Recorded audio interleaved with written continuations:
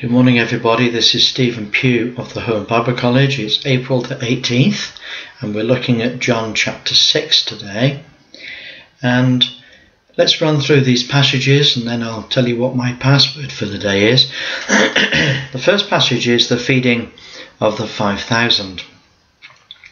And this is the sixth sign in John's Gospel, and it reminds us of the ministry and the ministry of David, the Old Testament king, and the Lord Jesus is portrayed here as greater than David. It's David who took 5 loaves from Abiathar to feed his men, and it's the Lord Jesus that takes 5 loaves and feeds the 5,000 people. We won't go into all of the details, but you'll notice that this is a miracle which is in all of the 4 Gospels. Not everything that's mentioned in the life of Christ is recorded in all of the 4 Gospels, but there are certain things that are, and when they are, then they're crucial. They're very important. They're very important passages, and this is a very important passage because it demonstrates that the Lord Jesus is the King of Israel, because it is the King of Israel who feeds all the people. You remember just the other day we were looking at David when he brought the ark back into Jerusalem, and he was able to give a piece of bread to every man and woman in the whole nation. And so the Lord Jesus is able to feed all those that come to him to hear him and to be disciples of his, and he feeds them all.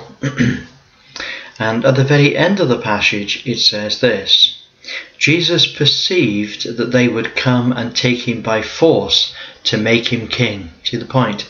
You see, the point of this miracle is that anyone that can feed the whole nation is the one that they will take as king. But he departed into a mountain himself alone. The very next thing that happens is that the Lord Jesus visits the disciples on the water, and from verse 16 onwards we have a separate section in John's Gospel where we have the rejection of Jesus Christ, but it begins with this passage that the disciples were on the sea and entered into a ship and went over toward Capernaum, and it was dark and Jesus was not yet come to them. And so this is the circumstance that Israel would be in today. They rejected the Lord Jesus as king, and they at the moment are on Gentile waters, and the wind is against them, and Jesus is absent.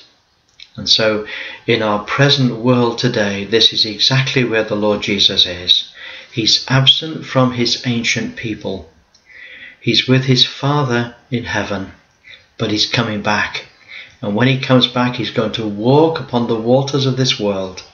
He won't be affected by the politics of this world. He will walk upon them, but he will come to be with his people. And when they welcome him into the boat, they will discover that they are at their destination that they've struggled for so long. And then the following day, when the people stood on the other side of the shore and on the other side of the sea, and they saw that there was no other boats except the one that the disciples had entered. Now they knew that the Lord Jesus had gone into the mountain, and they knew that the disciples had left in the boat, and they were asking the question, how did Jesus arrive in the boat? But that question is never addressed. And the Lord Jesus cautions them in verse 26.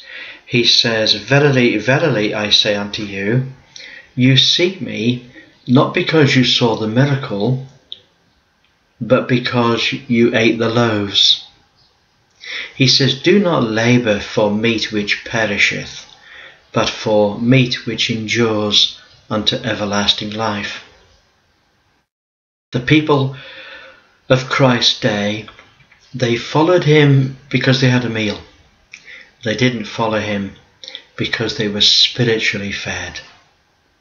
So this is the great difference, you see. Now, the ministry of the Lord Jesus, it appeared to be very successful when it was actually not successful at all. Not because it was Christ's fault, but because the people were shallow.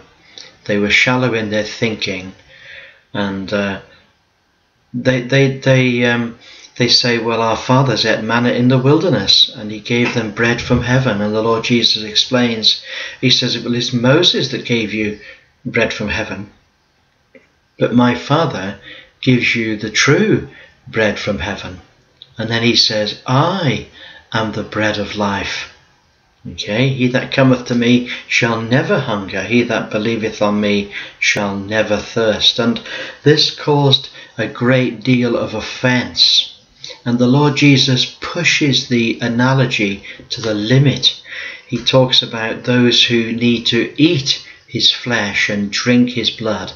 And at this, of course, a great number of the people who followed him left, and they didn't follow the Lord Jesus anymore. Many people left the Lord and didn't follow him anymore. And the disciples said, this is a hard saying, who can hear it? Now, they didn't mean hard in terms of hard to understand. Of course, they had misunderstood, but that isn't the point. They were saying this is a hard saying because it is hard to accept. But the Lord Jesus comes right the way down to verse 67, and he says this, then said Jesus to the 12, will you also go away? You see, this was crunch time. Were they going to forsake the Lord Jesus because he'd said things that were hard for them to accept? Well, Peter speaks for them all. He says, Lord, to whom shall we go? You have the words of eternal life. And we believe and are sure that you are the Christ, the Son of the living God. And that's my password for today. Wonderful confession. A confession made on behalf of them all. He says, we believe, verse 69, we believe and are sure that thou art the Christ, the Son of the living God. God bless you. Great to speak to you, and look forward to speaking to you again tomorrow. Bye for now.